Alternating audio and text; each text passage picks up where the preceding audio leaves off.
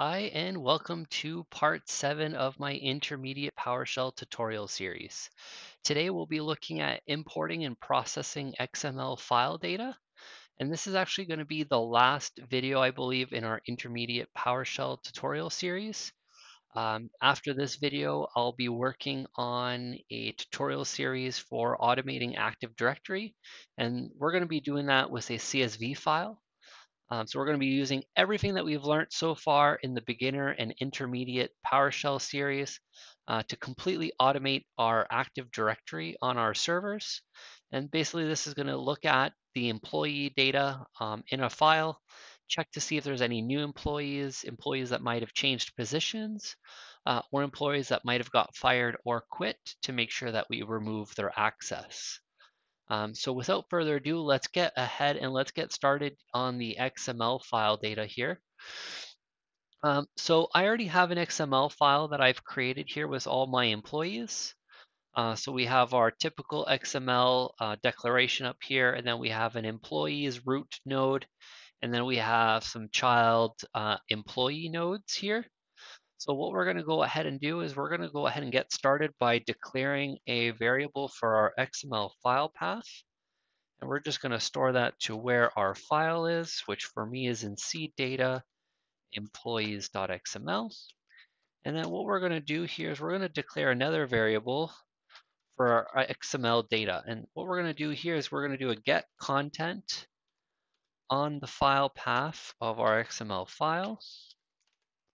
And then what we're going to want to do is we're going to want to add 2 square brackets in front of our XML data variable and add the letters XML in there. And that's going to tell PowerShell to import this content as an XML format. So what we're going to want to do here is now just take a look at our XML data just to see how it looks. And we see here that we do have employees. So we're going to use the dot notation in PowerShell here, and we're going to do a dot employees. And now we see here that we have multiple employee objects. So what we're going to do here is we're actually going to do one more dot notation here for dot employee. And we are going to set that to our employees variable. And now what this is going to do is going to let us iterate through each employee. So we're going to do a for each employee in employees.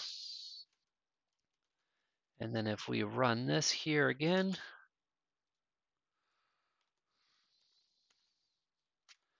we're going to see that we're going to be able to iterate through each employee.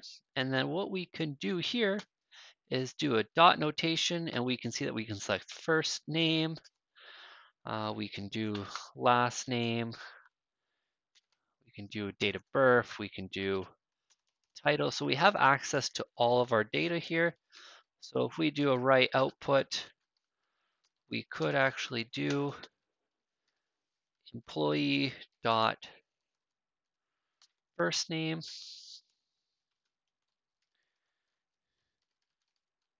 employee dot last name has title of, and then we can output the title here.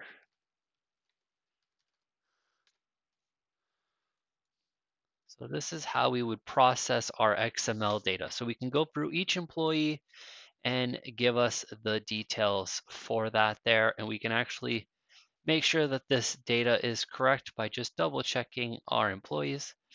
So we do see here that we have Joe Smith as our first employee, which is an accountant, Abby Doe, which is a help desk, Joe Smith, which is a programmer, and then Tim Smith, which is an accountant. So all this data looks good. So this is how we would go through our XML data.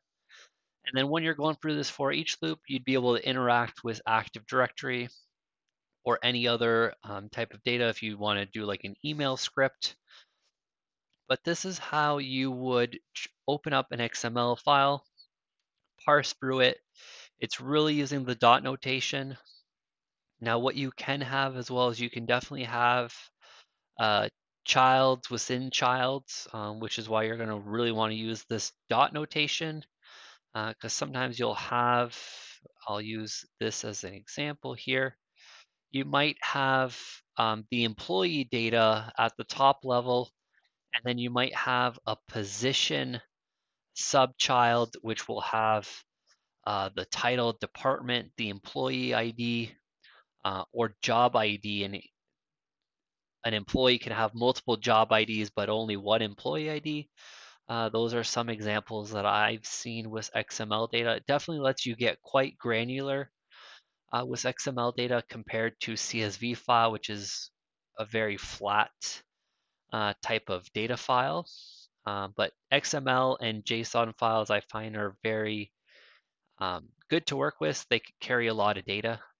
We'll be working with CSV files in our first project of automation, just so it's a little bit easier to follow along, and then we can jump into some XML projects afterwards and get deeper in that. But that was really it for this video. What I'm going to ask you guys is actually just a little question because I'm working on some more videos for this channel, and I'm wondering if you guys would be interested in more like web development and Python, as well as these PowerShell videos. I don't want to stray away from PowerShell videos because I find that PowerShell is very useful, and I find that there's not a whole lot of videos out there showing you how to do different things, and I'm going to be trying to focus on the things that I've personally experienced and would have liked videos for.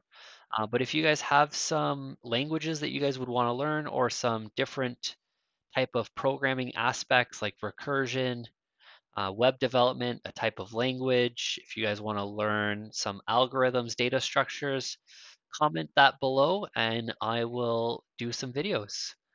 Please like and subscribe, and I will see you on the next video.